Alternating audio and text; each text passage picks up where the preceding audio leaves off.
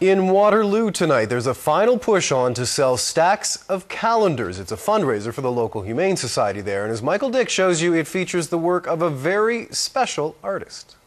Leejay was very into details, as you can see. For Leejay Levene, each month, each picture holds so many memories.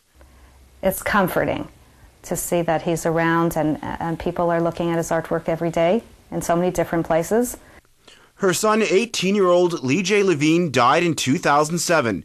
He was under anesthetic, having his wisdom teeth removed, but died from complications shortly after. He was our middle son, and he was everybody's best friend. He was very close with his younger brother Ellie and his older brother Casey.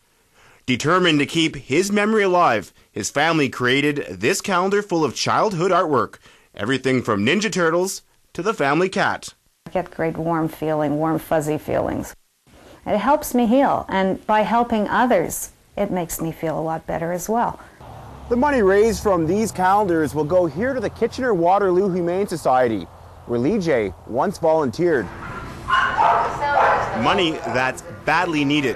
The best place for this money to go would be what we call our will fund, and that fund has been put together quite a few years ago in order to address the needs for emergency surgeries for animals who may have been injured or hit by a car. And currently that fund is very, very low. Back in the living room, Levene is hoping to sell stacks more of these calendars. It just keeps us busy, and when you keep busy, you have less time to think, and to me, it's a very positive thing. Leejay would have now been in his second year studying architecture at the University of Toronto.